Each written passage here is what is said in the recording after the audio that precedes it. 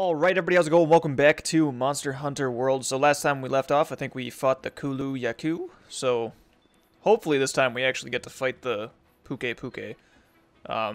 We have to speak to the commander apparently. And as you can see, this time we're online. I updated the PSN and all that good fun stuff. You've done well.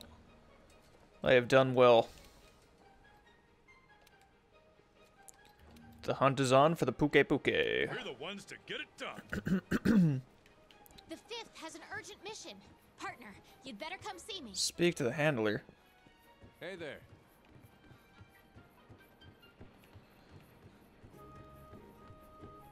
What if I don't want to speak to the handler?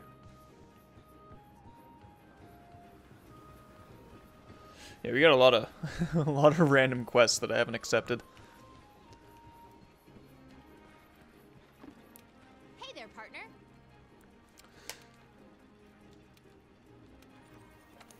Cool.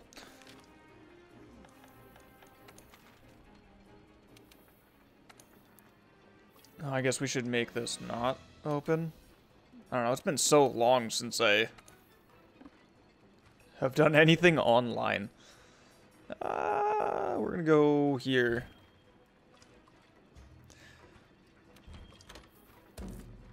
Yeah, it's been a long time since I've actually gone into an open lobby, because obviously I don't have my own setup in this yet. Why isn't Chef's Choice there?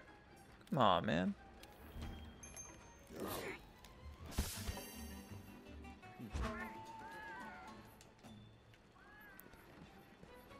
Fuck you, Matt.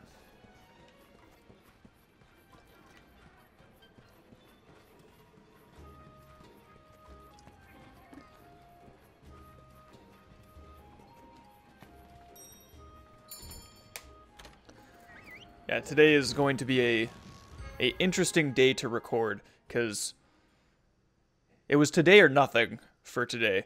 Like, if I don't record something, and by something I mean Monster Hunter, if I don't record any Monster Hunter today, I don't have any footage to put up. And, obviously I could just put up Spider-Man and Mirror's Edge at the same time and just say fuck it to Monster Hunter, but I kind of just... I got my girlfriend to leave the house and go do things. It's Halloween, so the child is also not here, which is exciting. Now, I don't remember where the Pukei Pukei lives. Makes it a lot easier for me to record, I guess.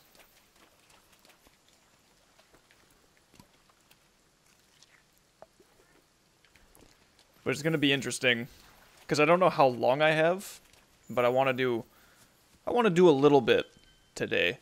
You know, like, I don't want to just sit down and be playing the game for 20, 30 minutes. That sucks.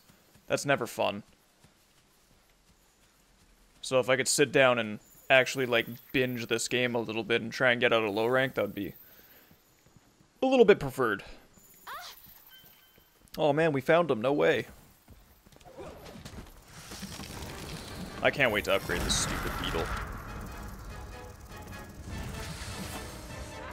I am sick of how slow he is. There we go. It's been a little bit since I've played this game, so might be a little bit rusty. I might not actually know what I'm doing for the little bit here. But it's low rank, so, you know, who cares? I get to die 3 times before the mission's over. And honestly, that's not gonna happen. The Anjanath, I'm a little bit worried about. I won't lie, because I'm trying to go through low rank as fast as possible to get straight to the Otogaron, because that's probably going to be my end game set that I use. But the Anjanath is such a high difficulty spike compared to all these, like, low rank monsters. He is by far the hardest low rank. And he might be able to one-shot me. And that's not good. Because it's been months since I've fought an Anjanath. Like, I was done with the Anjanath a long, long time ago. and I don't plan on fighting more than the 2 that I have to in this playthrough.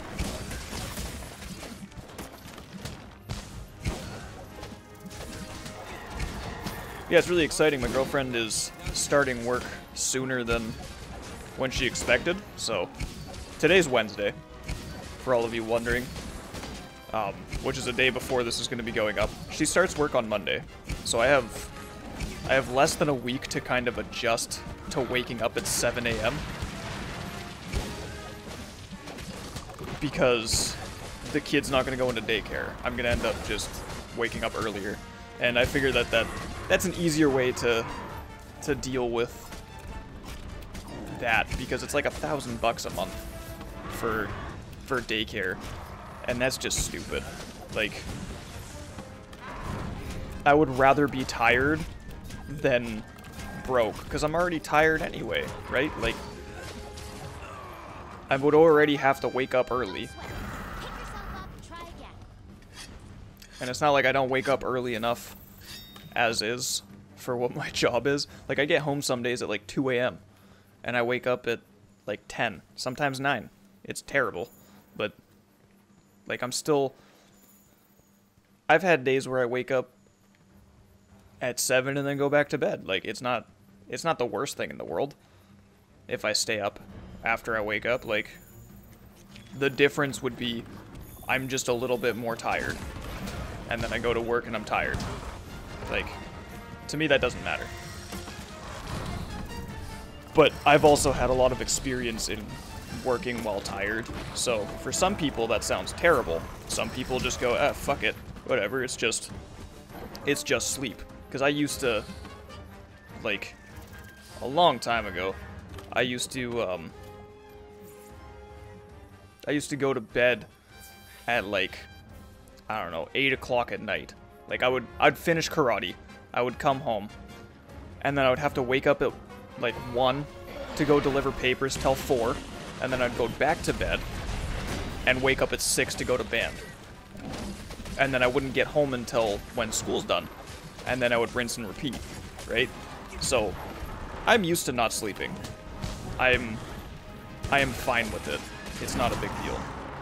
Sick, we got his tail to come off.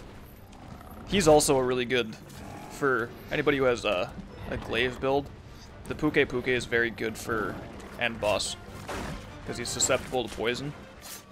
So you kind of want to get a poison weapon going for him. Because at least then you're doing damage while he's up in the air and shit. And you can't reach him. Because I don't think flash pods work on him. I am fucking this guy up, though.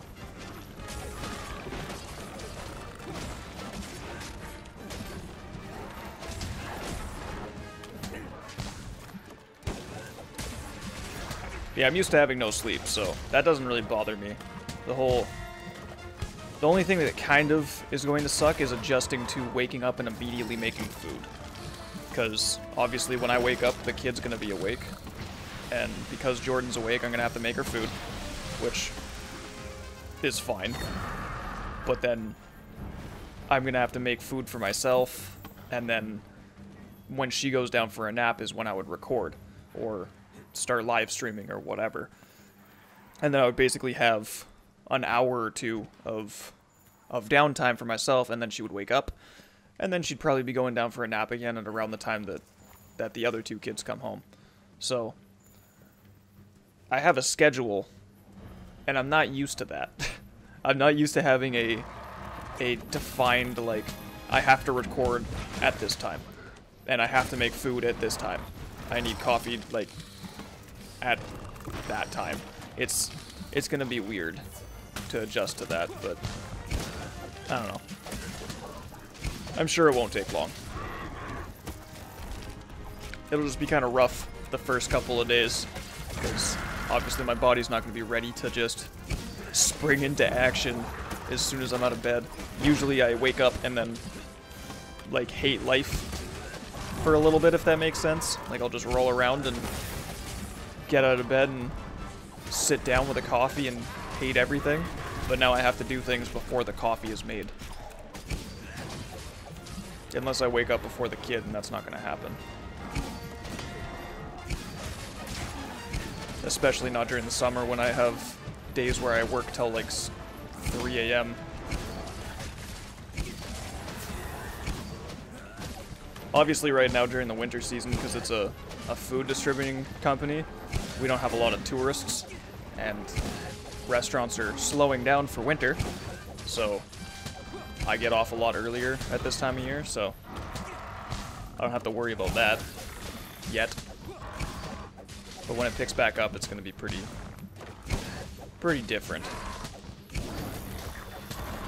This guy has held on to life for quite a long time here.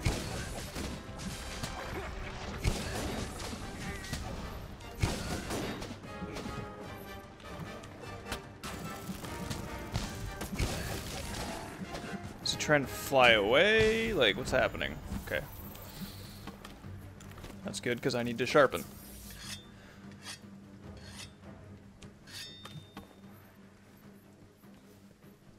Something that might shock people is I never got the...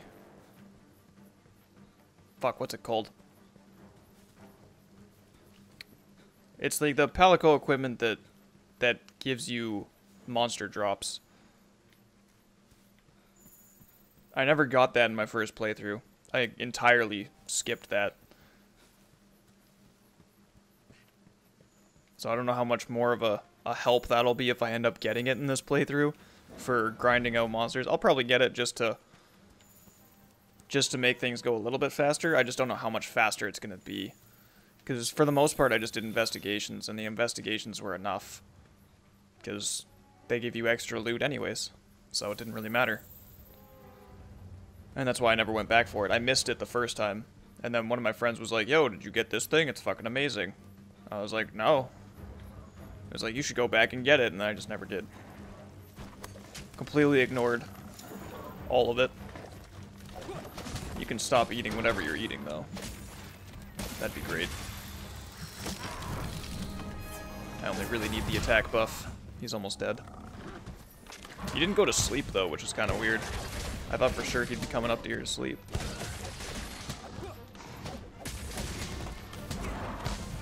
Apparently I've been slacking on this fight. Oh, there we go. Maybe not. Maybe he's just... Fuck it.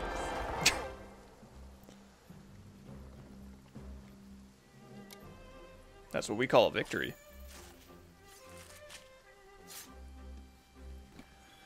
Now, I have no idea what monster is next on the list. This is as far as I remember into the game. It might be the Barreth. Or the Gyrotortoise, come to think of it.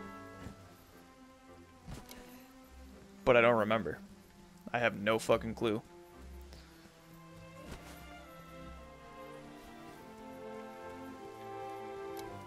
Is there any bone piles around here? Because that would actually be kind of helpful with the whole making of the bone staff and things.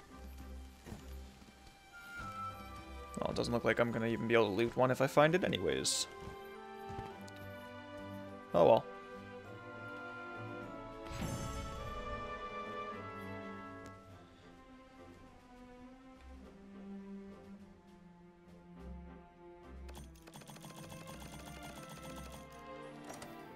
Wow, 10 minutes.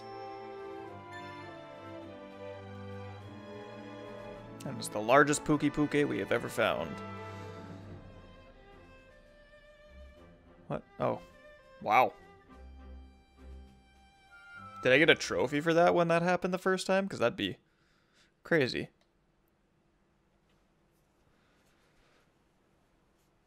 That would actually be nuts. I don't remember any of the trophies in this game. Other than, like, you need the largest and the smallest of every monster that you could get. And the research everything. And the bugs. Done well. Thank you. And listen up.